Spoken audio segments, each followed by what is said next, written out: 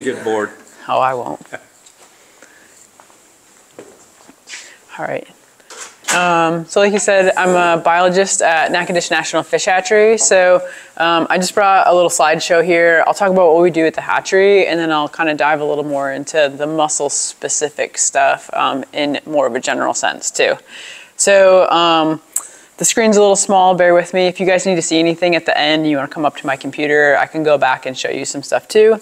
And then I have some of our sampling gear that you guys can kind of check out at the end as well. So this is an aerial view of the hatchery. We have, most of the ponds are filled here, and then that's our entrance sign right there. So when you come by, you'll see this out front, and then we have a little public aquarium that's open every day but federal holidays. We have about 53 ponds, and they average about 0.8 acres. Some of them are up to an acre, some of them are a little bit less. And we're the third largest federal hatchery in the Southeast region. So the early species, when the hatchery first started in the 1930s, we originally were doing largemouth bass, bluegill, red ear sunfish, and channel catfish as part of our recreational fisheries and to supply food to the local community and to the farmers because it was the Great Depression. And so we were part of that really important asset locally to help keep people fed and keep farmers moving with some of that stuff. So today, we still do recreational fisheries, but we've also added some different stuff. There's different mandates. We have the Endangered Species Act, which came about in the 1970s. And so we kind of have three different levels of work that we do, and then we do some control of non-native species. So our recovery work is kind of our highest level of work, and that's for anything that is federally listed as threatened or endangered. Some species are listed at a state level and not a federal level, or vice versa, and some are listed at both. Some may be state endangered and federally threatened, but as long as it's federally threatened, that falls under recovery for us. We have recreational fisheries, and that's on both federal and state lands. That's for the public to enjoy, and we also work with the tribal nations around here. And then restoration. These are for populations that are declining or depleting. And so we'll work with species like paddlefish and alligator gar. And then alligator gar also double as non-native species control. And so at the hatchery, we currently have two species that are federally threatened. We have the Louisiana Pearlshell Mussel, and then we have gopher tortoise. And so we have ongoing programs for both of these species right now at the hatchery.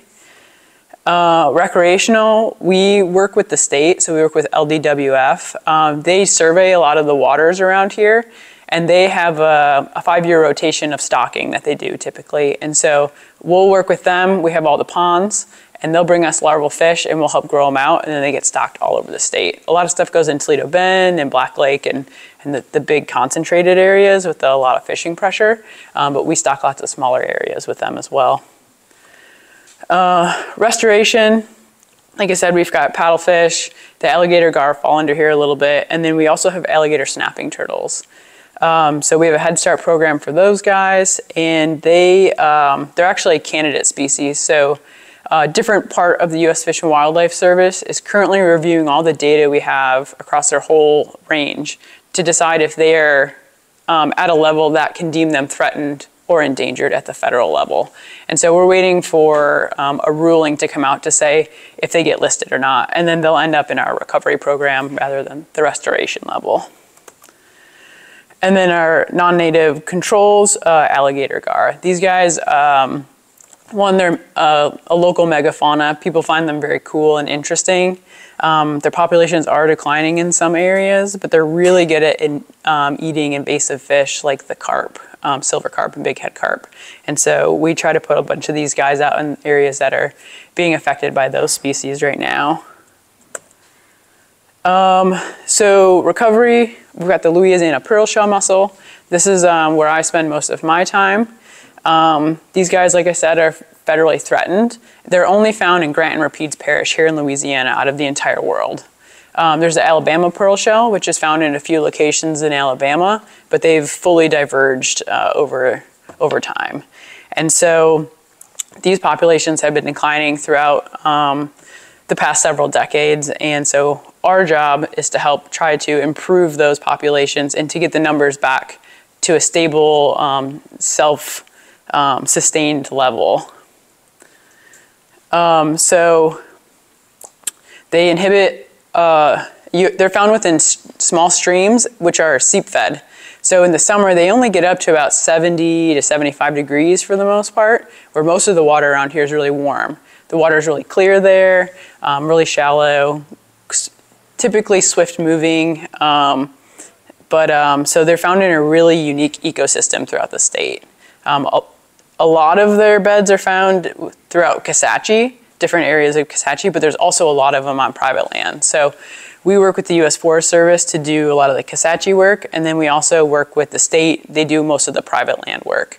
So we have 2 local broodstock sources where we collect adults from to do our program, which we'll get into a little bit more later.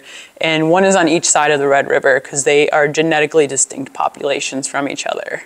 The Red River acts as a barrier for those 2 mixing.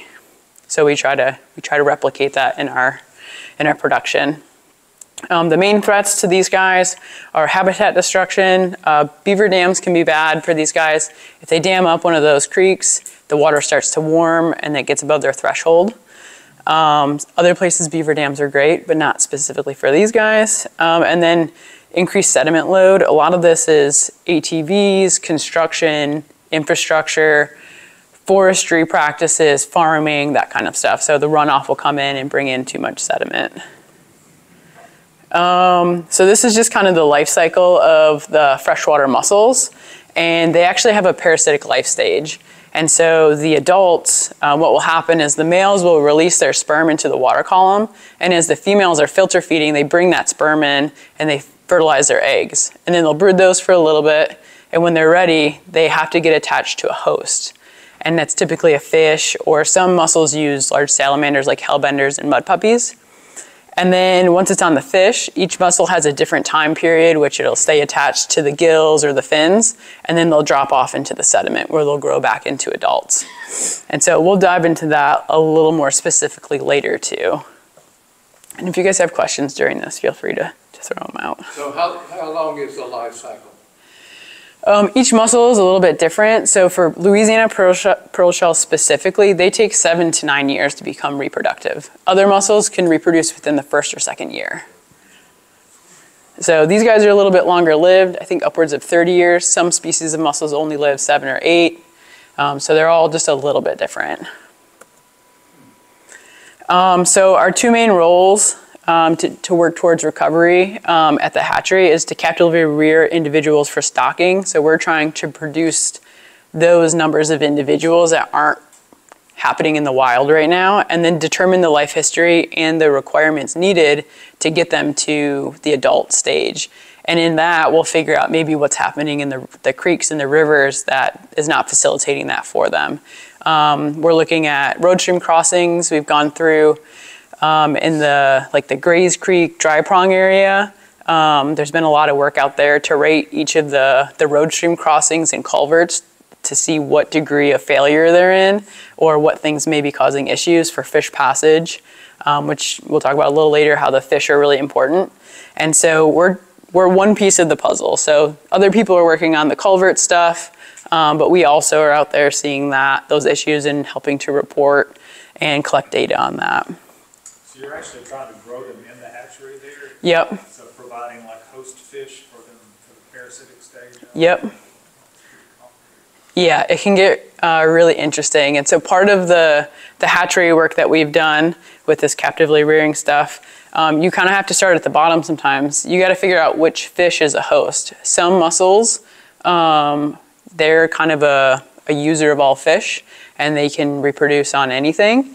And then other species have 1 or 2 fish that they'll use. And I think we've looked at about 30 different species of fish that could be found in the same areas as the mussel beds, and we've only found that grass pickerel or chain pickerel will produce transformed mussels into juveniles. And so after years of trying common species that you might find, like the darters and the shiners and all this stuff, and not getting any transformations, with the Alabama pearl shell, they actually found that redfin pickerel worked. So we tried grass and chain pickerel over here, and we got transformation.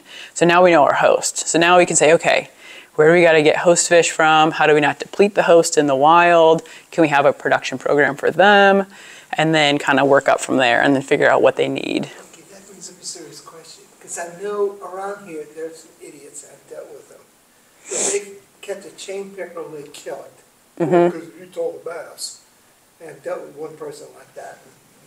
I won't go any more further with that. We love them because they're great fly fishing species, and I release all that catch.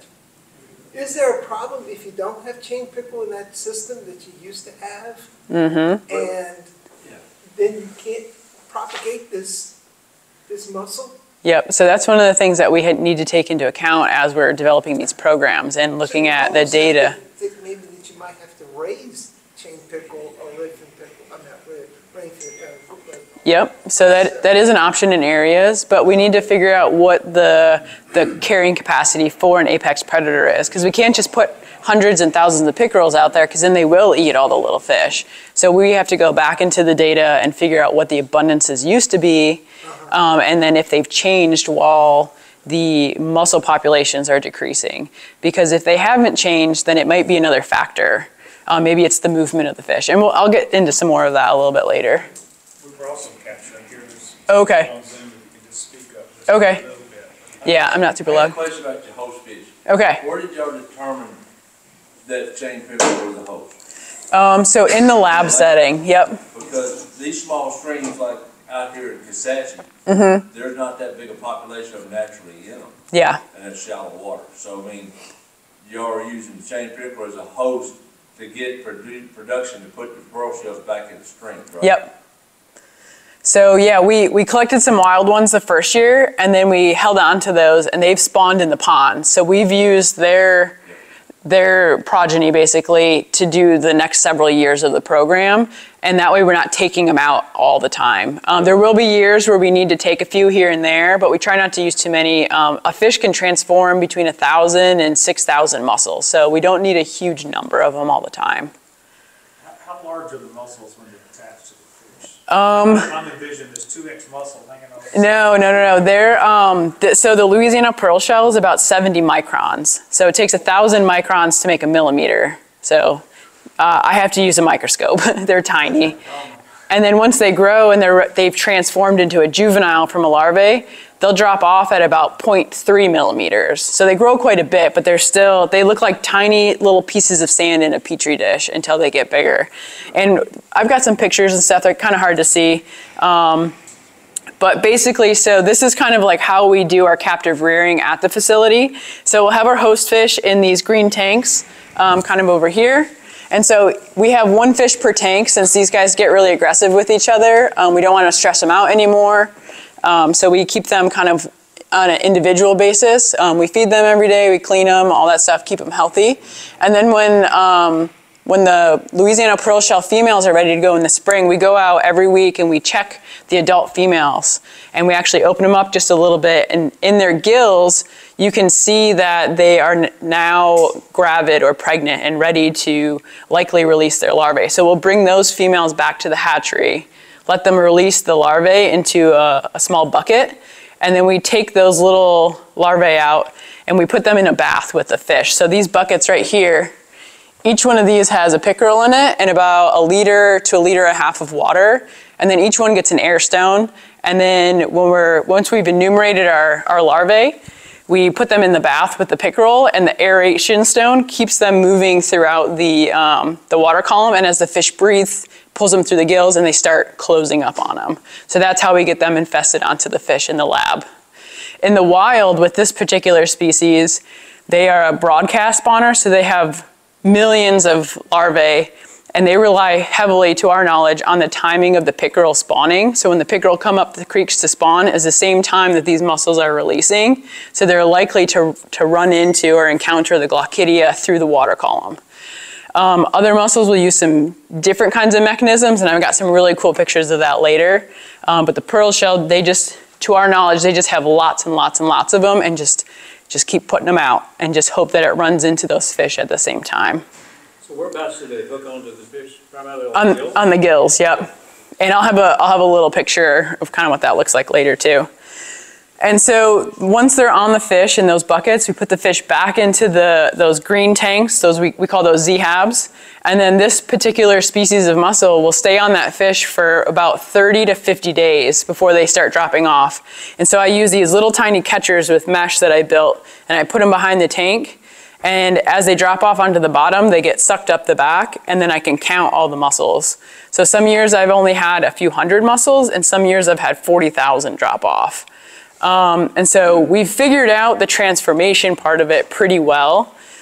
Each female is going to have more or less success. And then if fish have been used in the wild before and we don't know it, they have a little bit of an immunity to accepting those on their gills. They've kind of built up a resistance. So we may have a little bit of a dud fish or a dud female. So we try to use multiple females on multiple fish so we have our best chance of some success.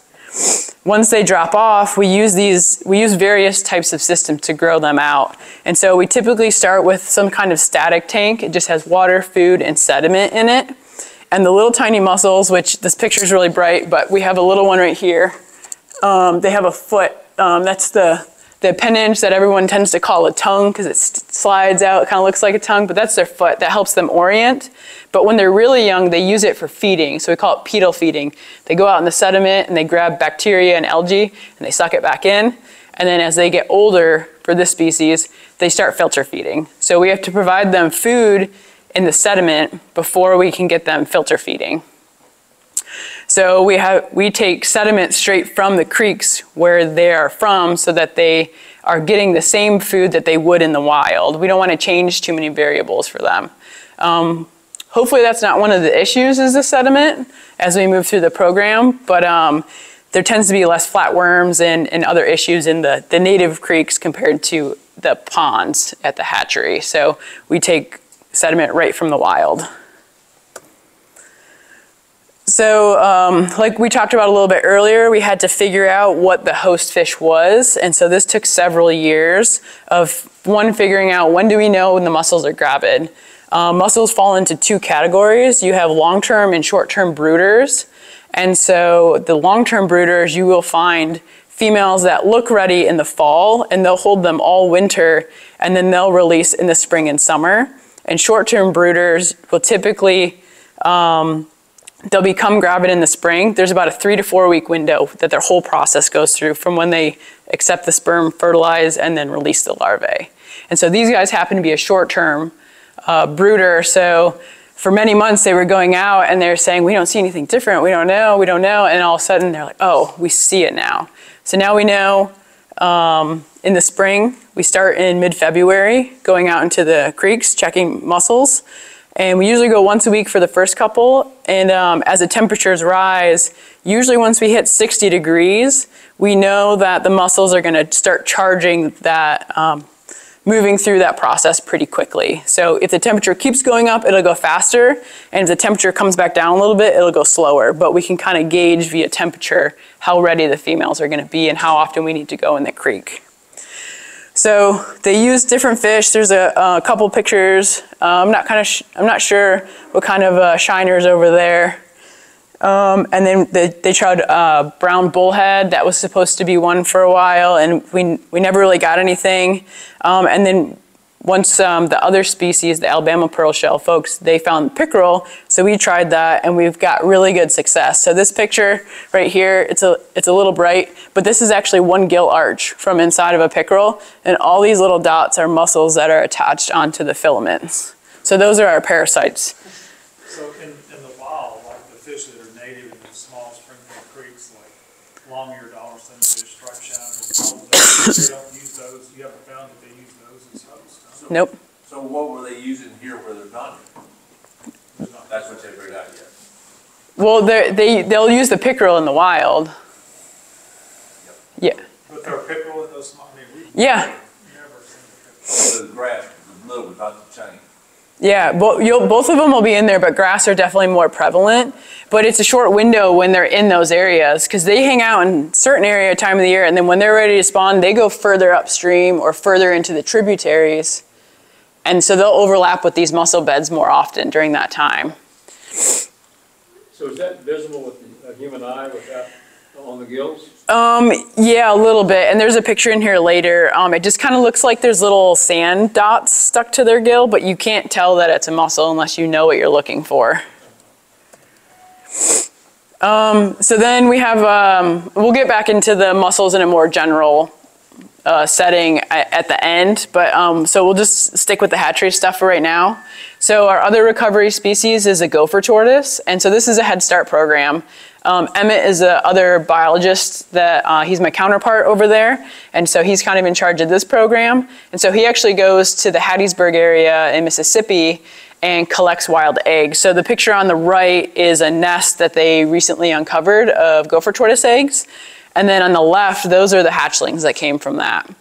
And so the Head Start program is really cool because we get wild genetics. The tortoises do what they're gonna do, but then we just give them the best chance of hatching and surviving. So in the wild, some areas have 0% hatch because of usually predation, but so you'll get raccoons and possums and other mammals in there, fire ants, sometimes natural disasters, and so they'll get no production for the year. So when we go out and collect them and incubate them, the last 2 years we've gotten about 75% hatch of these eggs. And then we'll grow them for 2 years, and then from there they'll get released back to where they came from. So we know the location of each clutch, and they'll get put back out into the landscape there. Eventually we'll work with the ones hopefully here in Louisiana, but there's a bunch of paperwork we have to get through with the state and stuff first. They're considered a keystone species. Part of the reason they have the name gopher tortoise is they're a burrowing species. And so their burrows are really, really important on the landscape. They're typically found in the longleaf pine forests.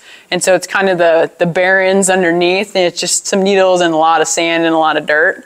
And through doing research on these guys, it's been noted of upwards of 300 other species using those burrows either at the same time or after they've been abandoned. So they've found owls and snakes and frogs and spiders and all sorts of stuff using these burrows. So they're really important to that whole ecosystem that these guys are out here digging around.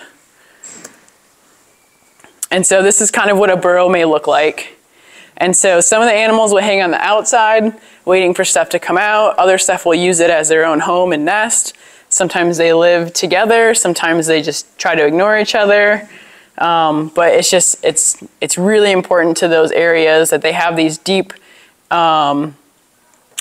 burrows, because a lot of things like the frogs and the amphibians and reptiles, it gives them a place to go and retreat from the heat, and it gives them some moisture. It's nice and humid down there. I think they can go, I think they can be like 10 feet wide and 40 feet deep. Somewhere around that. Maybe I have those flipped, but they're pretty big, and then they have tunnels that come off of them. Other stuff will go in there, like you saw the skunk on there. They'll actually dig, towards the top, their own little burrow. Other stuff will go the other way, and so they kind of just start everything for some stuff. This is the range of the gopher tortoise. So the yellow area is where they are, is like where the main part of the range is, but this part here, that just catches the Lake Pontchartrain area of Louisiana, that blue, that's where it's actually federally threatened at. So the other part of the range, they're actually doing pretty well. They have larger clutches and more survival. So we don't know what it is about this area that they don't do as well, and they have smaller clutch size. So we're working to help them out more locally. They have programs in Georgia and Florida for these guys. A lot of people have them in their yards in Florida. And so they have little gopher tortoise parent signs, and they watch over them and make sure they can hatch and all that stuff. So people really like them. This is just a couple more pictures. Emmett's collecting another nest, and then this is how we incubate them. That's vermiculite, so it's a synthetic substrate. And then these are all our buckets that have them in them. They have heat lamps and water dishes, and they get little PVC tubes that we fill with sand every morning, and then they dig it out every day. And then we feed them a mixture of lettuce and vitamins and different things. They get baths to help them hydrate, and they get a little spray with a water bottle for hydration as well. Part of our restoration work is alligator snapping turtle. So this is another Head Start program. Most of the snapping turtles we have are from the wild. They're from the Black Bayou Lake National Wildlife Refuge. ULM collects eggs, incubates them, and then we take the hatchlings and grow them out at the hatchery. We do have some turtles from Tishomingo National Fish Hatchery in Oklahoma, and that's part of a mitigation project where we just needed more individuals. These guys have been declining through their whole range, so we anticipate they may get listed as at least threatened, but we're not really sure.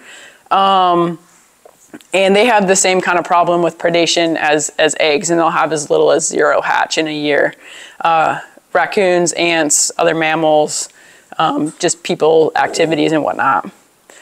So we try to grow them a couple years, get them strong enough and big enough to where nothing's going to mess with them, and then we stock them back out into their natural areas as well.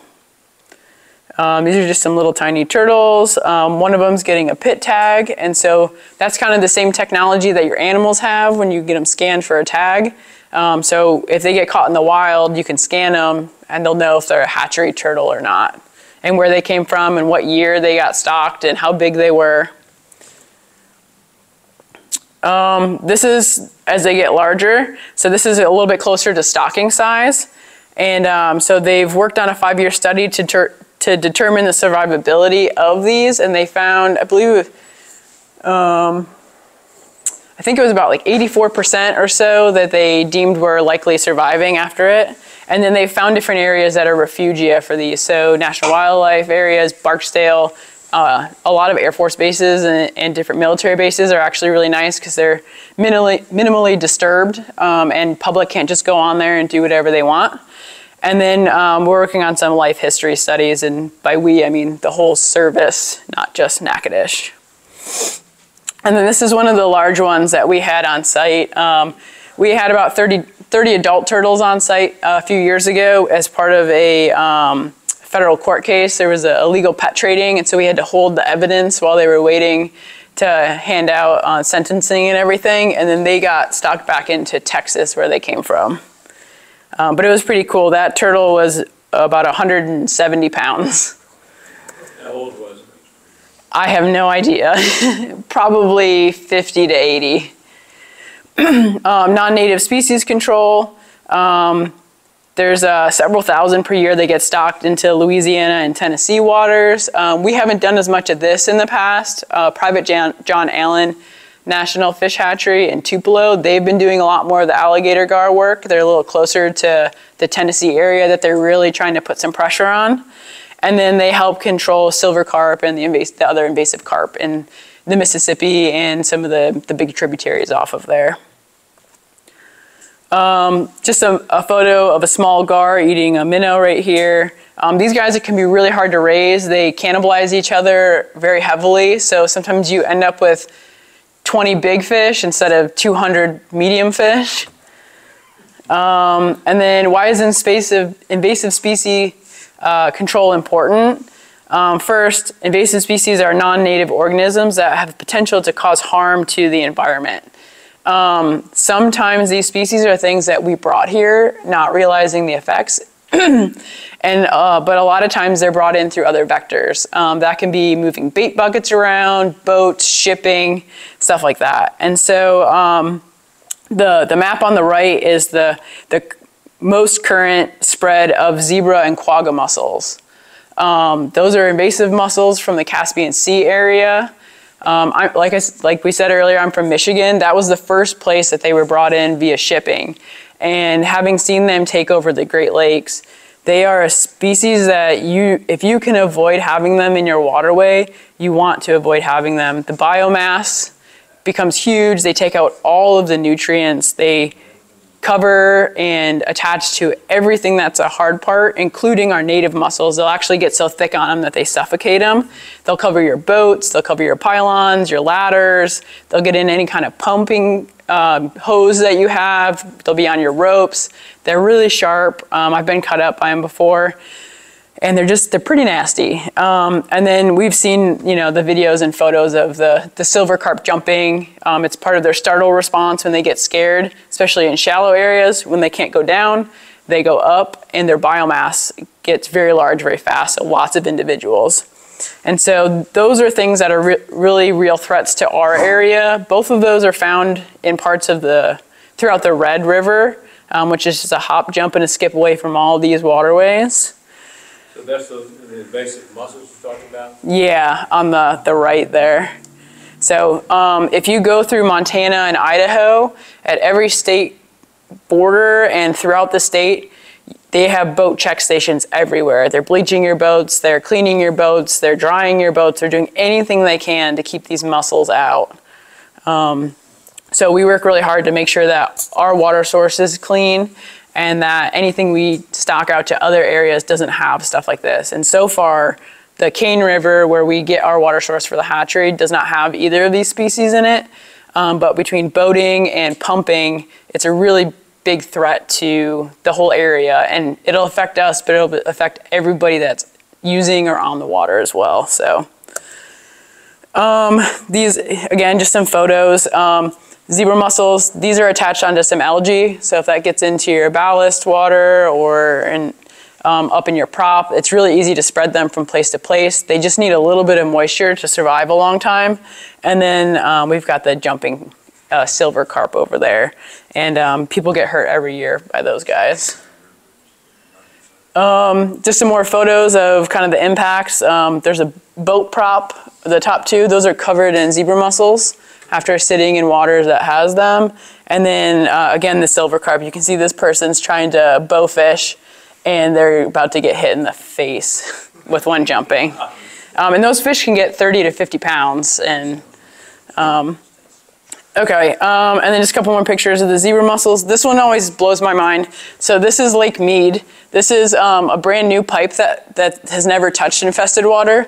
And these are pipes after 2, 4, and 6 months of being in infested waters. So people are like, oh, it can't be that bad. They can be really bad. And then they have economic impacts. Zebra mussels, they've estimated $3.1 billion over the past 10 years. And then local economy as well. People don't want to fish or put their boats there, or they can't afford to fix their irrigation pipes. They can't afford to fix their docks and pylons. They're getting injuries. I know in Michigan, they've closed multiple water treatment plants because they can't keep the pipes clean. They can't afford to keep them clean to clean the water, so they've closed them. Is there anything that eats zebra mussels? Not a lot. So in the Great Lakes, we have one of their native predators there with the round goby, but those are also an invasive species, so which came from the Caspian Sea. So things do over time kind of learn to eat them, but there's so much of them that it... Will radio sunfish eat them? They would probably try. They might be able to get some of the smaller ones, but they're attached to things, but byssal threads, and they're really hard to pull off. So if they can't crush the shell themselves, they're not going to be able to suck them in. I know they eat snails and stuff, but usually they can pull them in and work them around a little bit, and the zebra mussels would be a lot harder. They don't get very big, maybe 8 centimeters, so they're pretty small, but they're just nasty.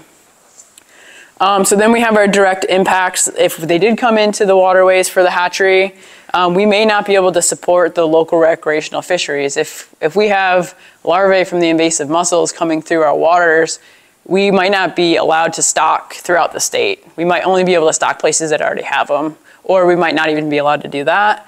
And then it will affect some of our recovery of species, particularly the mussels or anything that's aquatic.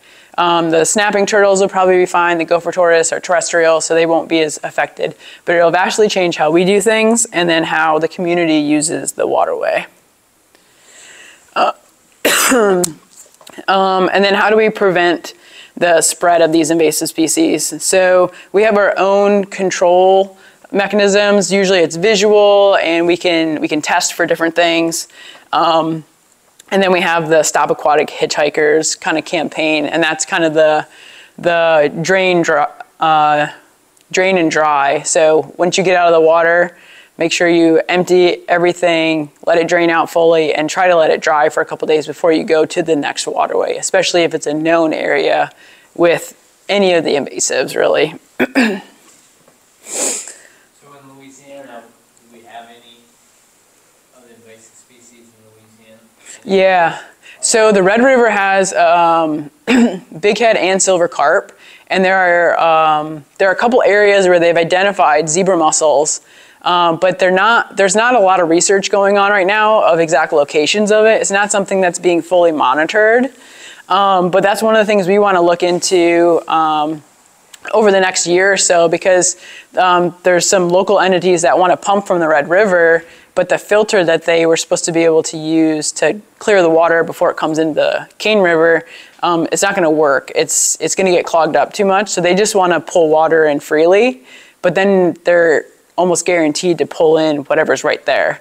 And so we know that the silver carp would likely come in. We've seen those through the whole Red River, all of Mississippi. And then we know zebra mussels are in different parts of the Red River, but we don't know exactly how close they are to that pumping area. So that's one of the things we want to find out this coming year before we come to an agreement on how to fill the Cane River, because it needs some help to fill. They're subject to low temperatures that kills them, right? They're on, what's it, Archie up there, Morgan County Refuge. They were dead by the hundreds. Like we had that big freeze after Christmas. Yep. And just the whole water was just covered it. So I guess we have to have a severe freeze. Yeah, that could help. So zebra mussels are more common, and they have a higher temperature tolerance, and then but they can't go as cold. But the quagga mussels can actually go colder than the zebra mussels. So we found in the Great Lakes that as you get deeper, it switches to purely quagga mussels. So they're both a kind of a little bit different threat, but they hold the same niche in the waterways. I was talking about the carp. Oh, the carp, yeah. I mean, the river was just flooded. There's everywhere. The water was covering the whole top of it. Where are they native? Where are silver carp from? They're from Asia. So yeah, they're commonly called Asian carp, but we try to call them invasive carp so. Question, back on the mussels in our creeks here. Do the fish, is there ever a stage where like top minnows or small fish feed on the mussels when they're in like the sand and very small? Yeah, they'll get eaten up a little bit. Sometimes because they're so small, it's more likely bycatch. So if they're trying to eat something else and they pull it in, but as they get bigger, they will get more targeted by different species and stuff. And then as adults, otters and beaver and nutria and different things will eat them. And then in other areas, there are fish that specialize in mussels. Nutria? I believe they've found some evidence of them. If they're kind of up on the shore, they'll opportunistically grab them. And then so for the hatchery, what else do? We have environmental education. We have the aquarium building that's open to the public. It's just a small self-guided aquarium. It gives people the opportunity to see pretty cool species of fish that they may never see in the wild. We do a lot of mussel survey stuff, which is a little outside of our scope usually. Usually we're just production, but we've gotten into more of the research side with the mussel stuff. And then we do special events, kind of like this, and different outreach and things like that. So we do a lot of stuff with the schools and the kids. So sometimes they come to us, sometimes we go to them. We love to take turtles and things that they can kind of interact with and just teach them about what we do and why it's important to the ecosystem as a whole. And then this is just our little aquarium. We've got some murals that were painted several years ago and a few displays. And then we worked with the Caddo tribe to put up 2 kind of diorama displays because there is evidence that there were the tribes along where we are on the Cane River. So they actually excavated some areas and they found a burial ground and some pottery and some tools and stuff. So we had them come and bless the land and help us put together kind of a pictorial of what it may have looked like. So these are mussel surveys, and so this helps us figure out how our program is doing. We've been able to stock 1-year class of the Louisiana Pearlshell Mussels. We put out about 1,000 individuals, and Wednesday will be my 3rd year of seeing how those mussels are doing. So I work with the Forest Service, and we go out and we check for the juveniles. So this clipboard right here are ones that we found in the wild. These are ones that were tagged to ready to go out and be stocked. And so they were stocked at this size, and you can see how much larger a lot of these guys are. So that means they're growing and they're healthy. We found quite a few of them, which gives us really good hope that they're surviving well out there. Some of the tags we couldn't find, but hopefully we'll find some more this time we go out. We found a whole bunch of individuals that were never identified the first monitoring. We found them the second time. So we think they're actually burrowing further than our reader can identify them. And they're using that vertical space a lot more than we thought they might, which is really good, actually. Special events, we do a fishing derby. We try to do it every year. We haven't been able to do it since COVID started. We weren't allowed to have that many people on site for a couple of years, and then because we weren't doing much with the fish, we don't have enough fish to do our broodstock program and have people fish for them. So we're a little bit behind, but we're hoping next year we will have our fishing derby back. It's free for the kiddos. They can take like 3 or 5 fish home usually, so it's a pretty good time. All right, so back to the mussels in a more general sense. Within the United States, there's about 300 species, and over half of them are having trouble, so they're likely state or federally listed. And so this picture is just, these are just some of the mussels you'll find in Wisconsin, and you can kind of get an idea of the different sizes and shapes and colors and textures and all the different things that go into identifying different species of mussels. It can be very tricky. So to the life cycle. So as I was saying, the pearl shell, they're more of a broadcast spawner. So they make lots and lots and lots of tiny ones, and they throw them up into the water column, hoping that they cross paths with the spawning pickerel, and they do their thing, and they hope everything is good. A lot of others have different mechanisms to get successful attachment, which is actually a better way of doing it. So this picture, it's a little hard to see, but we always ask people, how many fish do you count? So if you can see, I'll give you a second.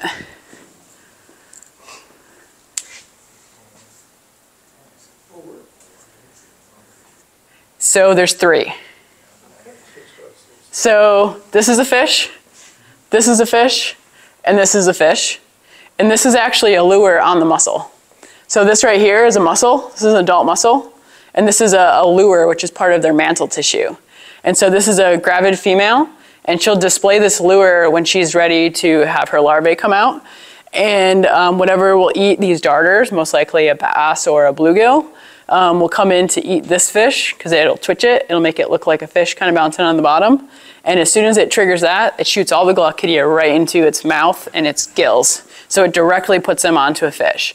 Now, if something hits it that isn't a host, it will just not attach and transform properly, but they'll do this multiple times throughout the season, so they don't lose all their glaucidia at once. And so hopefully, over all those times they got triggered, they will successfully have attached to at least one host.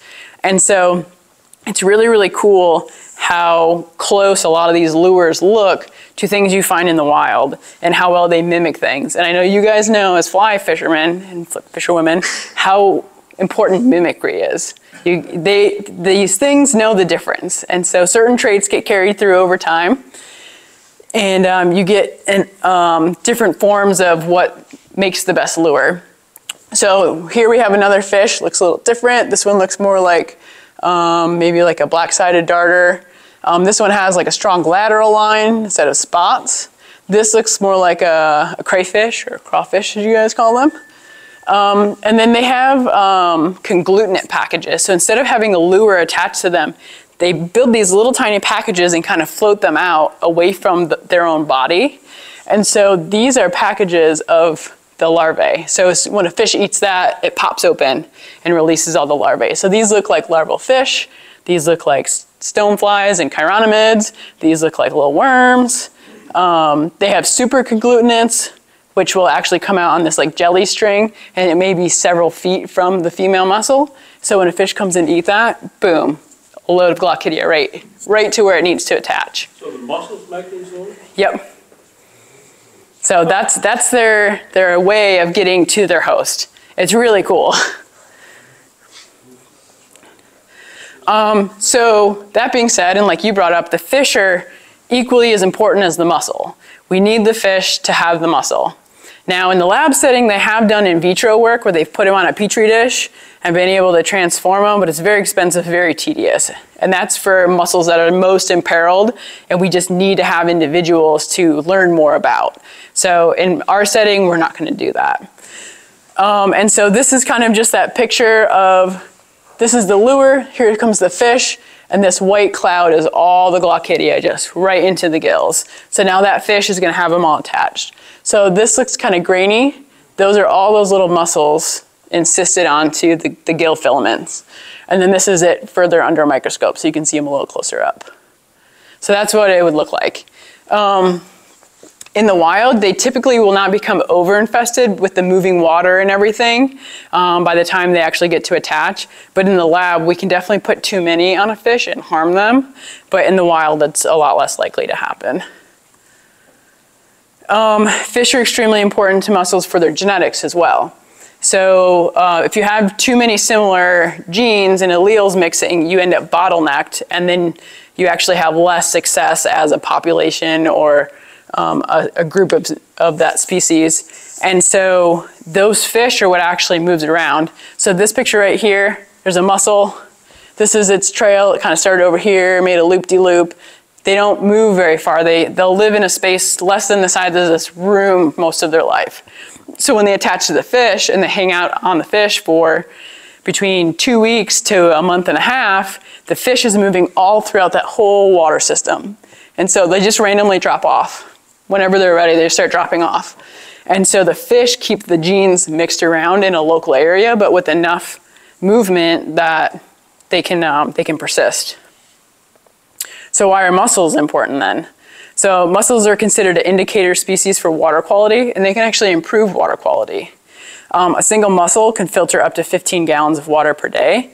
And so this just has a visual. They put several mussels in an aquarium and let it sit overnight, and you can see how clear it is compared to not having any mussels in it.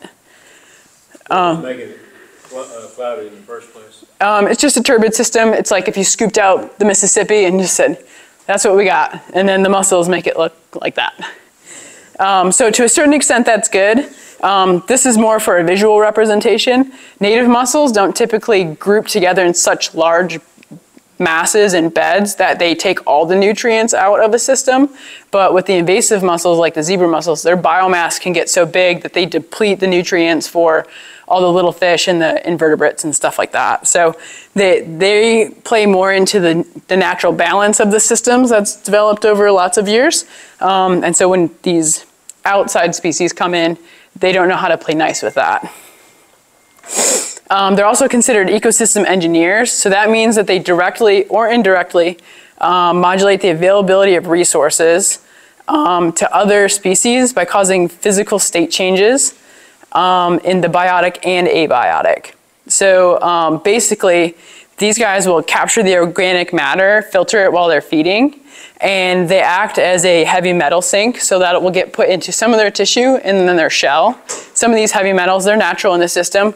They go up and down, but we also, as humans, add more to the system sometimes, so they help bring that down. It's a little bit safer for the humans to use. But in doing that, then they also process all that food, the algae and the bacteria and stuff that's floating around in the water column. And when they excrete that, it directly puts that food for the benthic invertebrates and the small fish. So they're kind of taking the upper water column, bringing it back down for the lowest, feeding all our little guys, and then the fish take it back up, and then they bring it back down. So they help complete that cycle. Their shells provide substrate and algae and protection for larval insects. Some fish will dart in and out of them. Darters love to hide kind of behind them. And if you get a dense enough bed area, they can be considered an underwater garden. So fish will come to them because they're kind of like a little reef.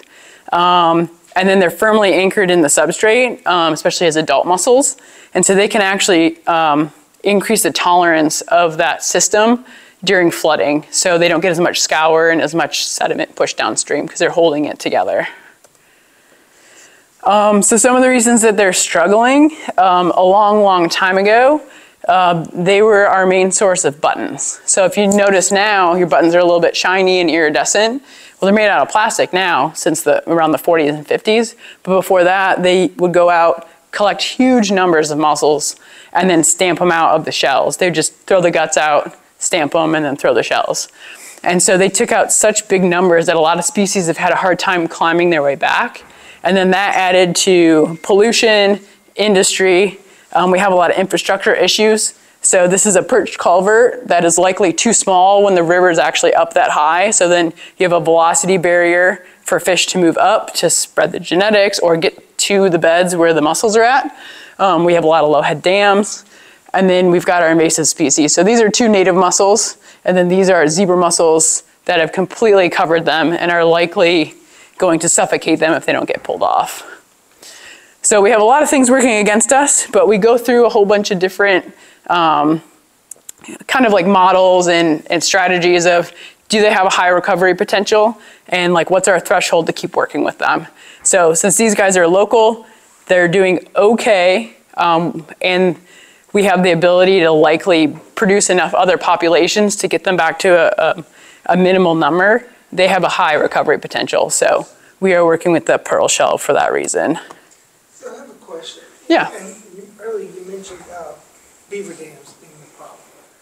After Laura, Hurricane Laura, a lot of trees came. They blocked where we live. There's 2 creeks that come into Coteau Lake, and it blocked the creeks up like that, and I'm sure there were mussels up in there. Has that been an impact? That's something y'all looked at and tried to mitigate? Yeah, we've looked at it a little bit. We've had, numerous big storms over the last few years that are a little more frequent than they've noted in the past. So that could become an issue. There is a natural pattern that these mussels have survived through for many years. And so this creek may flood and some mussels may die off, but then that creek's going to do really good. And it may have reopened that one with the flooding waters. And so there's a little bit of a pattern that we want to keep as natural as possible. We've seen trees come over beds that we usually count. We just don't have access to them. If it was a really important one, we may try to clear it, but we kind of just monitor to see what's going to happen. But a lot of times the mussels they're pretty good at going deeper, or if the water's high enough, it'll just push them downstream sometimes. So the beds will kind of shift. But it is something we have to take into account as we have these 50 and 100-year storms at 20 and 30-year time periods. What about the drought? Yeah, the drought's affecting a lot of stuff too. The mussels are more concentrated to the middle. There's some areas where it went down too fast and they got stranded. Sometimes there's groups available to go move those mussels, or they may take them into a hatchery setting until the water comes back up. But again, it's kind of that natural flow of things where there's only so much you can do, but we do have to keep an idea of those patterns.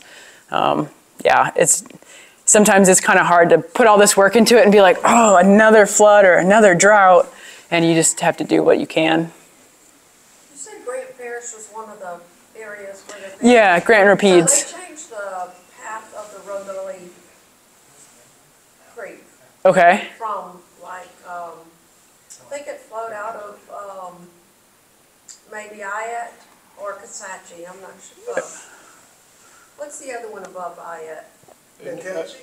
Yeah, It flows out of I believe. and they changed that, and I have to wonder if that could have affected, because that's a natural flow flowing.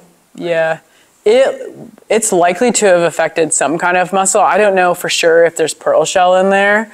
I don't know exactly where all the beds are at, but if they were doing any activities, they would likely have to, because there's endangered species or threatened species in there, they would have to work through a formal consultation with the U.S. Fish and Wildlife Service. This happened years ago. Yeah. So it used to be it did its own thing, and then they came and messed it up. Okay. And a lot of that Gray Creeks area and Ayat and all that kind of Yeah. all that. And that could be one of the reasons that we're seeing certain populations that are declining faster than others, but I'm not aware of that specific area. How far north, I know they're north, like the apple snails, how far north have they come? Oh, I'm not sure their total range right now. And they're even in Refuge Parish, you find them birds now, so. Really? The snail, hopefully not follow the snail, hopefully eat mussels. No, not these. You know, The other ones, yeah.